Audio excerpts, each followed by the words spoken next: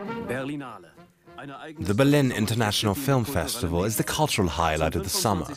The 25th Berlinale will be the first time that nearly all socialist states have participated in the event. This is the first year that filmmakers from East Berlin have been involved with the festival.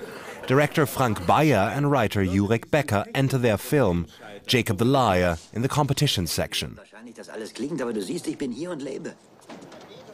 Set in a Jewish ghetto in 1944, the film explores lies, hope and the Holocaust. Jakob makes up good news one day and creates a lifeline for his fellow sufferers. The film wins a Silver Bear at the festival.